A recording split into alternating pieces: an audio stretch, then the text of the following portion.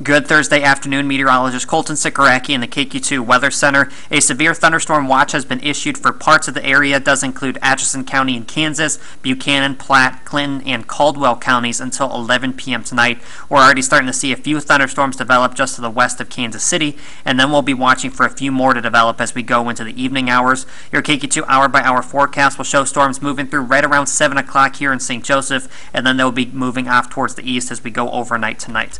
Now, the primary threats, it does look like the best chance for severe weather will be along Highway 36 and to the south, and it looks like large hail and high winds will be the primary threats. We'll be in the KQ2 Weather Center all afternoon tracking the radar for you.